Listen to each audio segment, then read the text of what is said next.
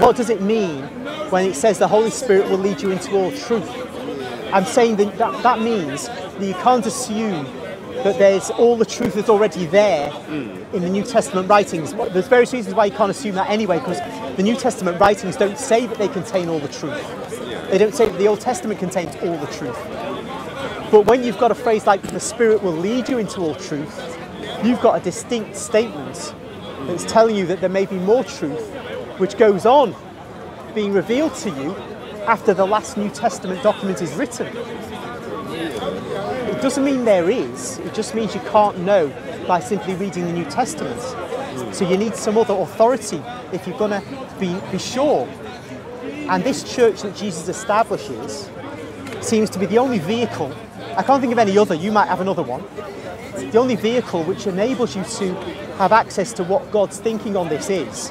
The only alternative would be the individual believer himself, which is a 16th century idea. The individual believer himself is inspired by the Holy Spirit, is led into truth by the Holy Spirit.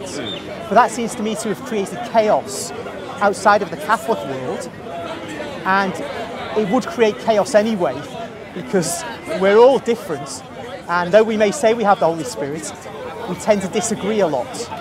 Yeah, but the thing about it is that regarding what you said, what I try and do is actually take stock from how the apostles did it, because when I mentioned this before about the Apostle Paul when he taught the Gentiles from the law and the prophets. So if near the end of his life he was still using the law and prophets to teach about the kingdom of God and Jesus, that means as far as he was concerned, he didn't actually need any other writings.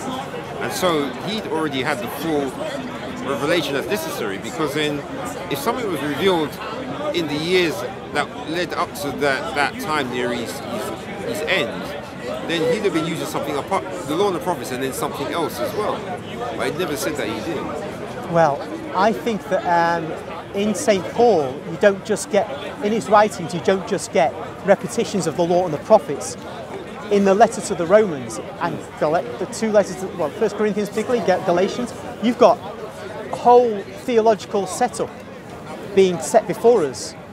Yeah. And so I think he's an example of one, because the apostles, yes, can be directly inspired by the Holy Spirit.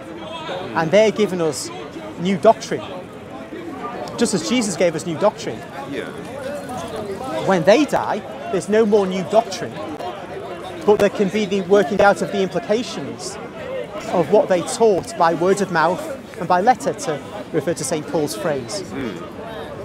And the problem is knowing what was revealed by word of mouth, because we've got letter, but some don't think about the fact that when St. Paul says, hold fast to the traditions you receive from us, whether received by word of mouth or by letter, we don't even know whether we've got all the letters. Yeah. So we can only rely upon what tradition has come down to us, which includes the letters that we fortunately have been preserved, the 27 documents in here.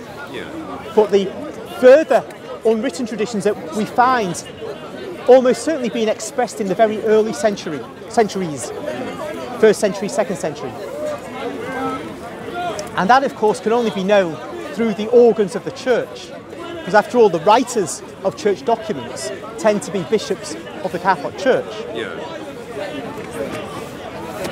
And that's how we form our Catholic theology.